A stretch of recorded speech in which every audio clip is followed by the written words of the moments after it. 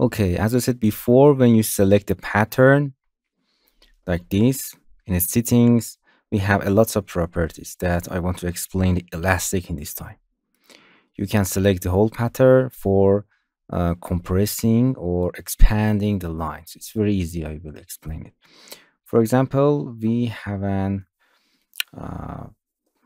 simple pattern here that we have a lot of pin there.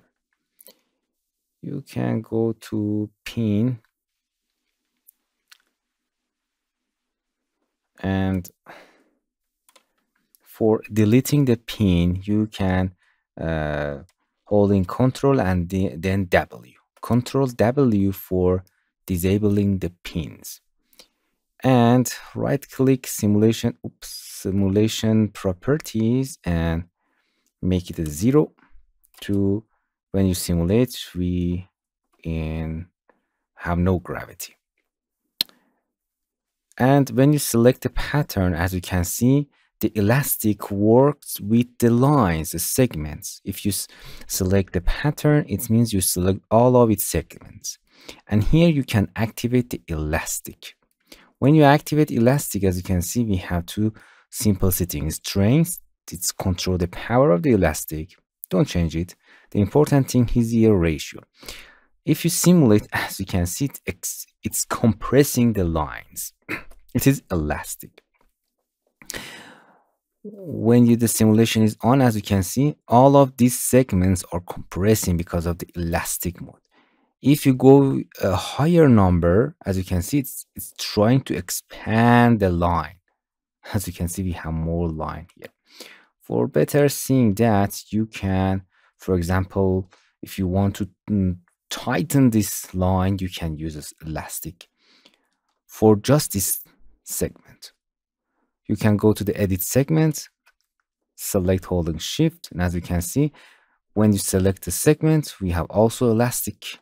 Enable it, and as you can see, it's compressing that line, and you can create elastic mode here.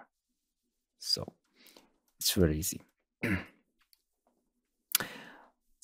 Or you can create an elastic somewhere in the internal line. You can create an internal line, for example, here with double click, end it. And we have an internal line here. As you can see, we select that line, go to the edit pattern, then select this.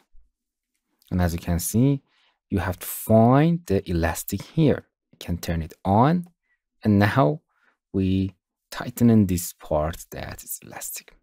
You can go a smaller number. As you can see, we have more elastic mode, or a higher number can expand that line. Interesting.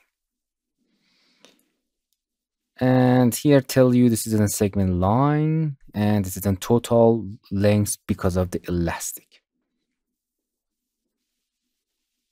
Nice.